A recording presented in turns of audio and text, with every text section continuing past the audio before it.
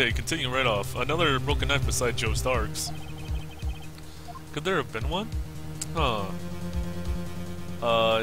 You know what? Okay, so I don't think Emma's mistaken. She definitely knows what she saw. She even drew a picture of it. Like, that's how sure she was. And it was broken, which I actually got that right, which was nice. But, yeah, there is another one. If the witness is adamant about the accuracy of what she saw, it can't just be explained away by another simple observational error. Mr. Wright. In that instance, Emma really did see a broken knife. I assume, then, that you have some information about this other broken knife. If so, please feel free to enlighten us. The murder weapon was already broken prior to the murder. There's only one way. Take a look at this. Here's the real murder weapon. Let's see. Wait a minute. I think I just thought of something. Wait, not this, but that's what it was, isn't it? The tip of the broken sword on the, and that's why it was taken off of the prosecutor's award. That makes sense. So he took it off the prosecutor's award because that was what was used for the murder. So that was the actual murder weapon. Do I present the shield then, or do I present the picture? I think I'll have to go with the picture just because it actually has the knife on it.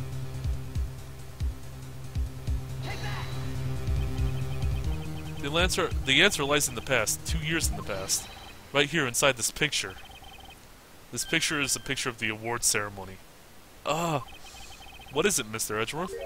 It's the broken murder weapon. Notice the award Prosecutor Marshall is holding. Oh, yeah, I just remembered that they took that off for some reason, and it was a knife, so... Well, it's sort of a knife. Yeah, that's a broken knife.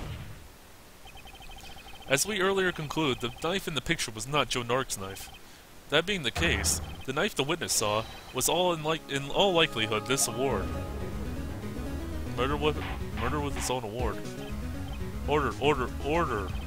Neil Marshall was awarded the King of Prosecutors that day. As an award, he was given this broken shield and broken knife. When he chased after Joe Dark, he pulled out this knife. Being a prosecutor, he did not carry a pistol. This broken knife was the only weapon he had in that dangerous situation. But that can't be. Oh? And why not, Mr. Edgeworth?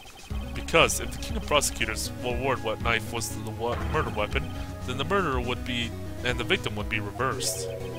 What do you mean? I mean, the man raising the knife would have been Prosecutor Neil Marshall. Oh. Yeah, thanks to think of that one. That does change things quite a bit, actually. But the prosecutor was the one who actually died. That's true. What's going on here? It seems Mr. Wright has been a bit too eager to jump to conclusions.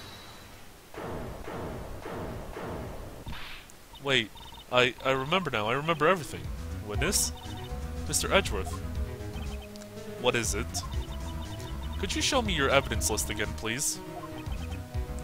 The list? His list? The one with that picture scribbled on the back?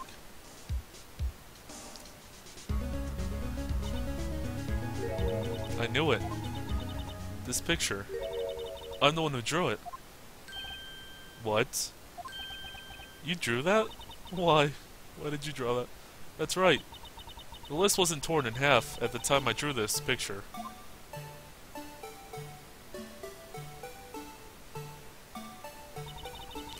All this time I've been trying so hard to forget. I must have locked this part way deep inside me. I must have. Perhaps it would be best if we added this to the witness's testimony. Would you please tell us what you've recalled, Miss Skye? Yes, Your Honor. First the knife mix-up and now the blue badger. This should be interesting. Yeah, indeed, this is getting really weird. Witness testimony, Emma's recollection. When I saw that man raise his knife, I panicked. I rushed towards both of them. I think I knocked away the man with the knife. Just then, there was another flash of lightning. And that's when I saw the blue badger. Wait, what? He wasn't in the room, but I'm sure I saw a shadow. That is slightly terrifying. That is slightly terrifying, okay. The blue badger's always watching. This is certainly most unusual. Try impossible. The head detective of the criminal affairs didn't even design him until this year. That would mean he didn't even exist 2 years ago. Yes, well, the defense may now begin its cross-examination. Stop. Please, don't pursue this any further. Lana, what's the meaning of this? You remain seated in the defendant's chair. Please remain seated in the defendant's chair. But you can't do this. I've already confessed to the crime. Why can't you just leave it at that? Chief Prosecutor Sky. We've already come this far. It's too late to turn back. Silence. The defense will now begin its cross-examination. Bailiff, please detain the defendant. It seems we're finally getting to the core of the matter. Cross-examination. Emma's recollection. Alright, let's begin. So, saw the man raise his knife. Rushed towards the both of them. And I think I knocked away the man with the knife. That's when I saw the blue badger. That's really weird. Like, what else? Okay, so the blue badger looks like that. That is terrifying.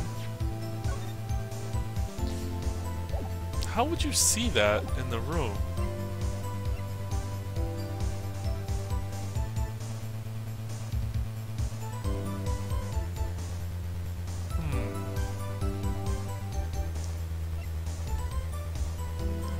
That's really confusing.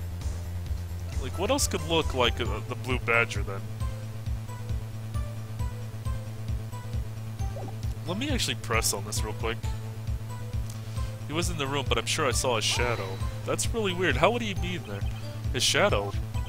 So you mean you didn't actually see his face with its winning smile and all? That's right, but I still remember it. It had 3 creepy horns. This is pointless. That thing couldn't have possibly existed 2 years ago. The witness must be mistaken. That may well be. But what's important is what caused her to think she saw what she did. Oh, and I suppose you have an explanation. If so, by all means, tell us what you saw. Tell us what this shadow really was. What was it that Emma saw when the lightning flashed? Who is this blue badger, really? Okay. Let's go through the evidence list, because it's gonna make me go through. Okay, what could it possibly be? I don't... Still, yeah, probably nothing concerning that piece of... Anything in this picture? No. It's hard to... Just go through the evidence list one at a time, slowly. Is this where the pot comes in, maybe? Let me look at the pot.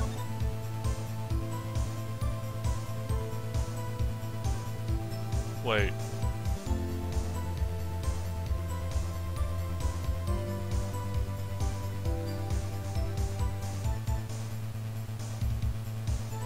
Is that kind of like a... This is turning it around a bit. Kinda looks like a... There we go. That's what I'm looking at. Kinda looks like the triangle thing. And if you turn it like... If I can rotate it a bit better. Let me look at the blue badger real quick. 1, 2, 3. Oh, maybe not. Maybe I'm going a little too into it. I don't see the third point though, yeah. What would the third point be? Like, maybe if it had one more. Then I could kind of see, like... But I could kind of see that. Maybe they use the... Maybe this is where the vase comes in. The jar comes in. I keep saying vase. Maybe that is where the jar comes in, though. Or maybe it has a... Maybe it has a lid. Does it have a lid? What if it had a lid and it looked like that? And then maybe somebody used the jar as a weapon. And then if we go look at her picture... So if this was taken at the same time, maybe a jar was used? Maybe the jar was used and thrown at somebody? Or maybe she threw the jar.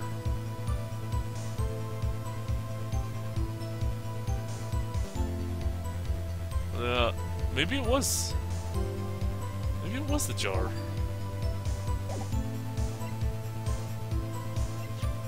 Because it does have the little balls at the end. And then what if the cap of the jar also had that? I think I might... I just might know. I have to go for this. The Blue Badger hadn't even been dreamed up when Emma drew this picture, yet she's certain she saw its shadow. Ladies and gentlemen, it is the defense's belief that on the fateful day 2 years ago, there indeed was something that looked similar to the Blue Badger. Something that is now sitting in this very room. Mr. Wright. In this room? Very well, Mr. Wright. What is it that the witness saw in that instance? Please show us the mysterious Blue Badger look like. Because I could, like, out of all this SL9 evidence I have, this is the only thing that could possibly look like it. So, and there's the unstable jar. The mysterious Blue Badger was in fact this. But that's... what exactly is that? I believe it's some sort of jar. But, Mr. Wright, that doesn't look anything like the Blue Badger. Indeed, it doesn't. As it stands now, it's just a plain jar. However, what if we were to change our viewpoint? Our viewpoint? I've got to show them the correct angle to look at this from. Oh god. I'm terrible at this, aren't I? I think maybe this way?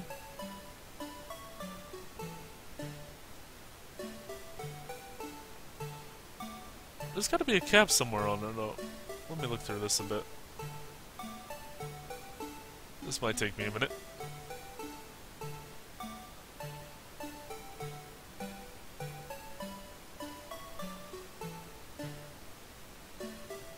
Okay, so that's the bottom. I don't want to go to the bottom, though.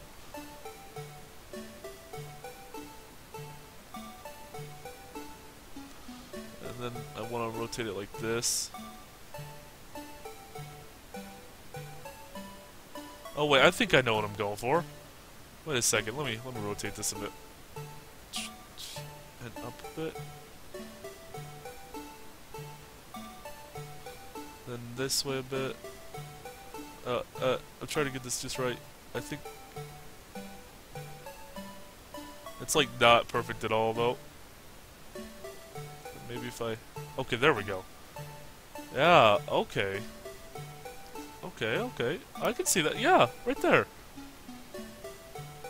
I hope I got that like perfectly right. I hope it's not like super, you have to get it super perfectly right, but I think that might be.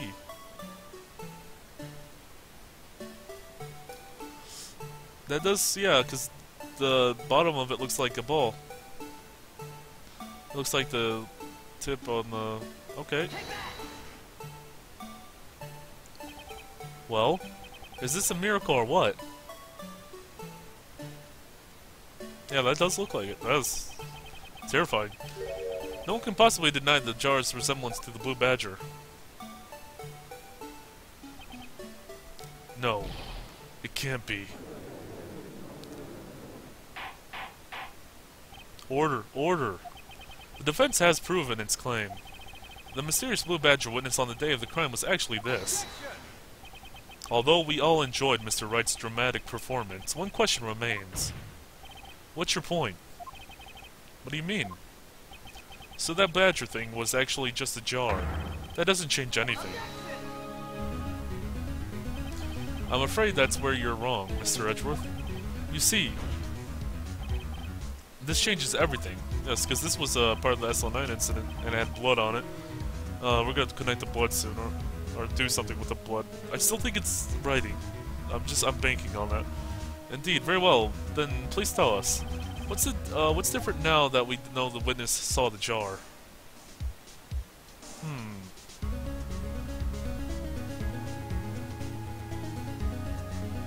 Oh man, this is tough. The location, the murder weapon, or the murderer? Brr, brr, brr, brr. They all... I feel... Okay, so... Murder weapon...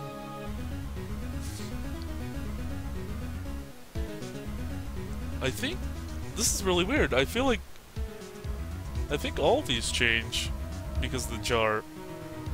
Well, I don't... Location... Yeah, location possibly, but the murder weapon changes. And the murderer... I definitely want to say the murderer changes. Because it would be...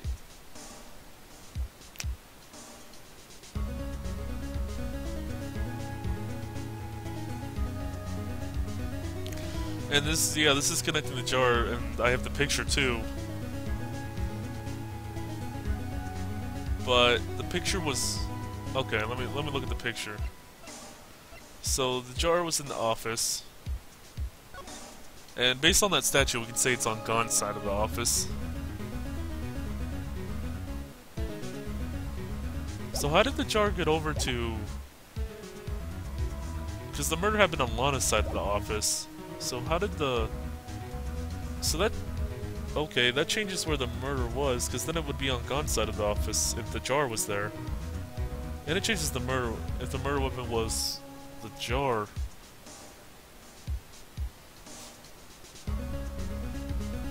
I feel like I can choose any of these. I feel comfortable choosing any of these. I might be wrong, though. I'll just go with the location.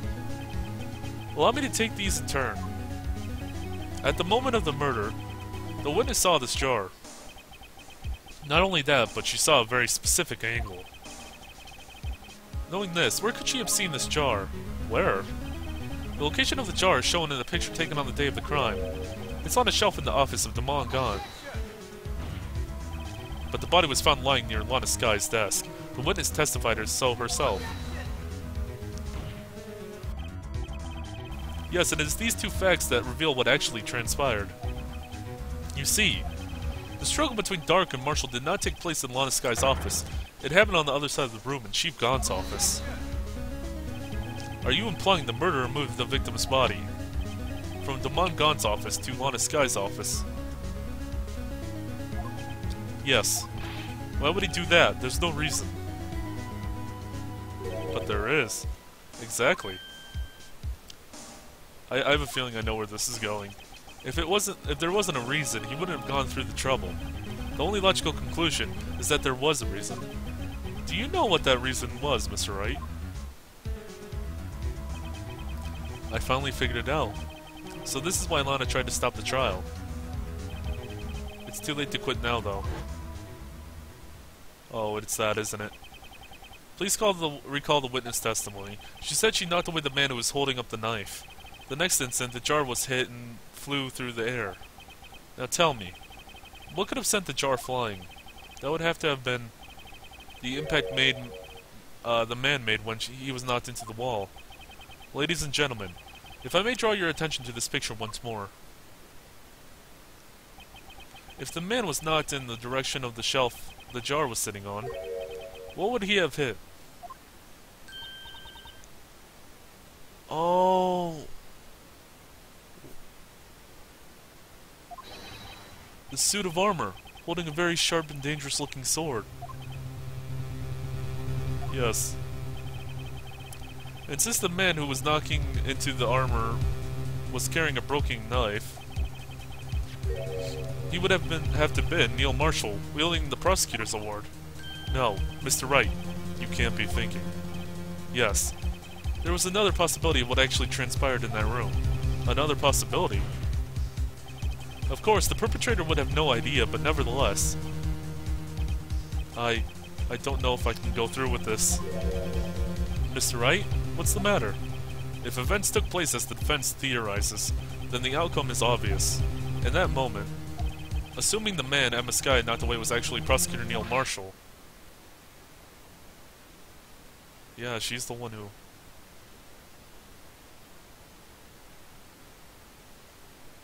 Oh no. And that's why Lana's so protective over this. You mean Mr. Marshall died because of me? No.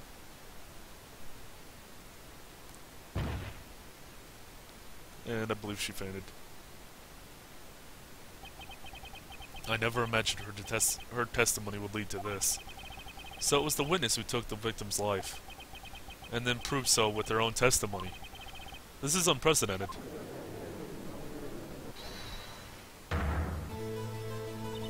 What? What are you saying? I'm sorry, Miss Skye, but given the circumstances, Joe Dark murdered Prosecutor Marshall. How can you think it was Emma? How dare you try to pin the crime on her? Imagine that, coming from you. If you recall, it was you who admitted to forging evidence 2 years ago. The reason you moved Prosecutor Marshall's body was to keep anyone else from finding out about what Emma did, wasn't it? I assure you, Mr. Edgeworth, I have no idea what you're talking about. If you hope to have anyone believe in your insane allegations, I'm afraid you're going to have proof. Tell me, do you have any conclusive evidence that proves my sister killed Neil Marshall? Evidence? I'm willing to bet you don't. Yes, it certainly would be difficult to prove this with evidence. If we don't have evidence, then we'll have to rely on testimony. I'm afraid that won't work in this case. Both parties involved in the incident are dead. We certainly can't get dead people to testify. This has all been a wild goose chase from the beginning. Oh, Edgeworth's got something in mind. Touché, Miss Skye. However, of course, that leaves us with one possibility. You mean there's still another possibility? What do you mean, Mr. Edgeworth? I mean the possibility that the victim has left us a message. For better... Oh, and is this going to be the writing on the pot? For better or for worse, Mr. Marshall did not die instantly. He may have left behind a name of the person who took his life. Somehow. Kind of like, Case 2. When Mia wrote down Maya's name. That's impossible. Well, Mr. Wright, this is the only possibility left to you. A message from the deceased. Does such a message exist? I've got to think back to the court record. The real murderer's name that the victim may have left behind is in the it's in the evidence. It's on the jar. This message from the deceased is already in our possession. Mr. Wright, will you stop at nothing to prove my sister's a murderer? Do not be mistaken, Miss Skye. Our purpose is not to accuse Emma of any crime. There's only one thing we seek. The truth. No matter how painful it may be. Now then, Mr. Wright, please show us the piece of evidence that conveys the message from the deceased. It's on the jar, isn't it? I've been wondering about that for a while. It looks like messed up handwriting. Yeah, presenting the jar. The message left by the deceased. This is that blue badger from before, right? Oh, is he going to just speak the killer's name? If that could, I'm sure it would. Looks like everyone's forgotten that this is just a jar. A message was left here on the surface of this jar. What do you mean? If you look closely, you can see a faint trail of blood on this jar. It looks like someone wiped away the blood. Yes, but notice, for some reason, the blood on some of the fragments was not wiped away. Yes, there is a line here, drawn in blood. So what you're saying is these dots were once lines. Prosecutor Marshall did not die instantly. He used the few precious moments left to him to leave behind a message. One that someone apparently wipes away. The blood must have been seeped into the jar where the lines changed directions. Precisely so. All we need to do is connect these points, and the victim's message will become apparent. No. Mr. Wright, what kind of message did the victim leave for us, Your Honor? I believe these bloodstains reveal to us the answer. I've got to connect these dots to make letters. There's only one thing the victim would have written given the circumstances. The murderer's name. Oh god, what am I doing here? Oh god. Okay.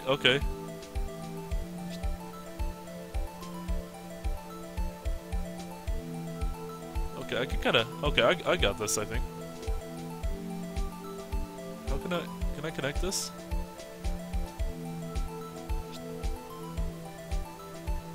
Can I connect this middle part here? I don't think I can connect that middle part. Okay. Then we connect that. Then we connect that. And this one's easy. Yeah. Well. I like that. I like that. I like that. Perfect. I did it. Woo! And percent. It's a defense attorney's duty to prove his client's innocence. That's why all I've been thinking about is saving Lana. After all my efforts, I never thought it would turn out like this. Emma. So this is the final message Prosecutor Marshall left behind. Oh man. Of all people. She may not have meant it, but in the end, the one who took the victim's life was Emma Skye.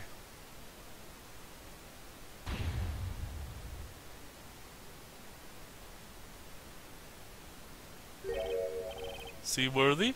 Can't say I didn't warn you. Chief gone. Do you understand the implications of what you've done? What? What are you talking about? 2 years ago, Joe Dark was sentenced to death. He was convicted because of his final murder. I believe you were the prosecutor in the case, were you not? Yes, Worthy. Because of you, an innocent man was sentenced to death. Not only that, but you used forged evidence to ensure his conviction.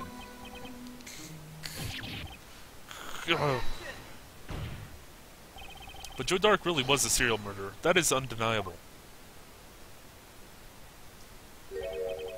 I'm afraid that's not important. Didn't you know? We aren't defenders of justice. What? We're merely keepers of the law.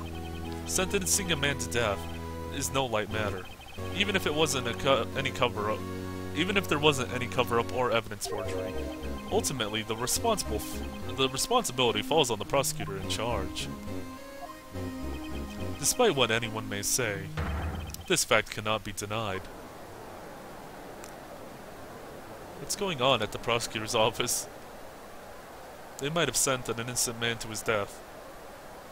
How can he just stand there, like it wasn't his fault? Order, order, order, order! The gavel's pounding fell on deaf ears. Unable to settle the crowd, the judge declared a recess. Where the trial is headed, no one knows. Oh man. Well, that just changed everything. Holy crap. Yes, I would like to save.